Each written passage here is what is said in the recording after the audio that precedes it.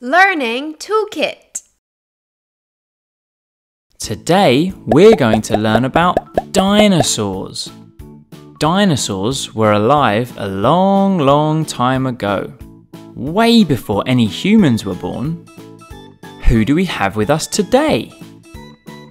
Triceratops! Triceratops. Can you say it with me? Triceratops. Let's learn all about Triceratops. Triceratops was found in North America.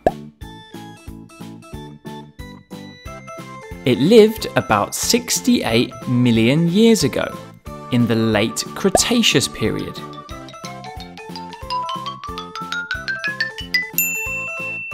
Cretaceous.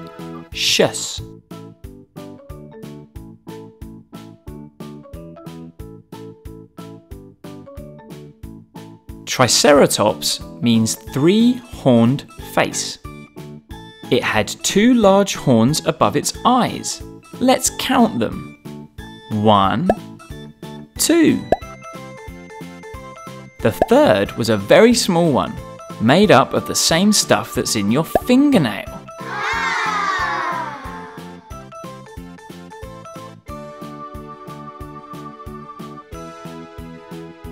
Do you know how big a Triceratops was?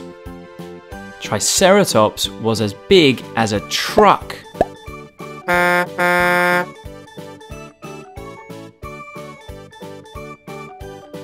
It was really heavy. It weighed as much as 2 elephants. 1, 2. Its head was almost a third of the length of its entire body. What a big head! What did Triceratops eat? Triceratops was a herbivore. That means it was a vegetarian. It ate plants, not meat.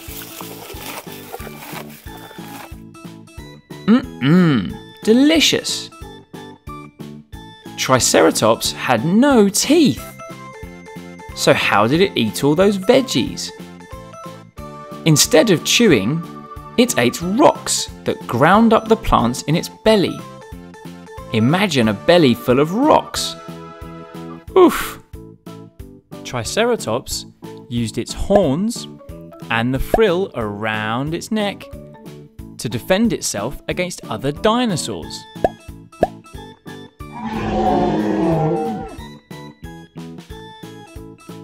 It also used its horns and frill to butt heads with and to attract other Triceratops. So what have we learned? We learned Triceratops was found in North America. It lived 68 million years ago in the Cretaceous period. Triceratops means three-horned face. It had two huge horns and one that was like a fingernail. It was as big as a truck and weighed as much as 2 elephants. It had a very big head and it ate lots of veggies but used rocks in its belly to chew them instead of teeth. Triceratops used its horns and frill to defend itself and also to attract other Triceratops. We hope you enjoyed learning about the fascinating Triceratops. To learn about more dinosaurs, you can click subscribe or click the links at the end of this video. Bye, Triceratops!